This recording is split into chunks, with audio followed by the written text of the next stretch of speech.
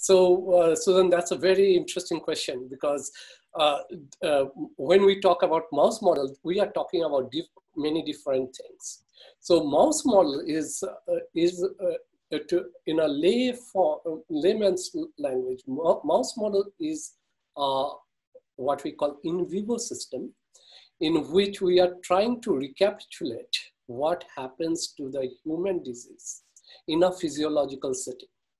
Okay, that's what a broad definition of mouse model is. But there are different kinds of mouse model. The one that is popularly used is called a xenograft model, in which we put human cells in the mouse, in an immunocompromised mouse, where the human tumors can grow inside the mouse. Okay.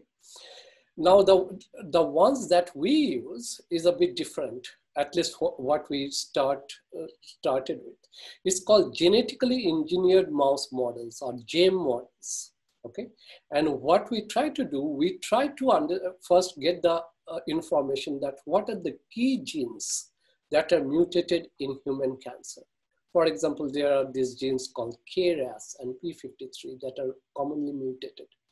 And Dave Tusen's lab many years back found a way to generate a mouse model that carries those particular point mutations.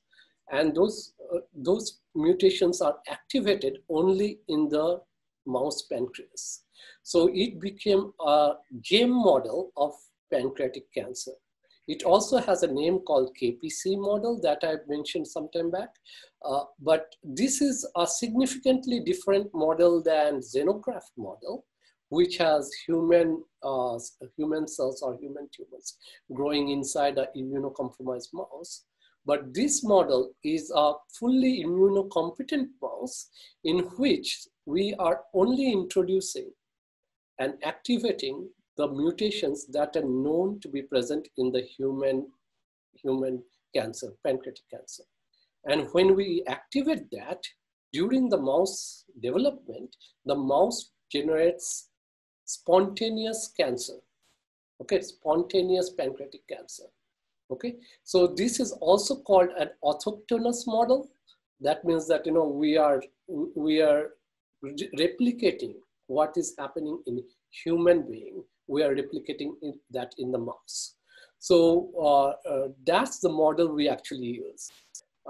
It's a bit time consuming, but it's a very faithful model to recapitulate the human tumors.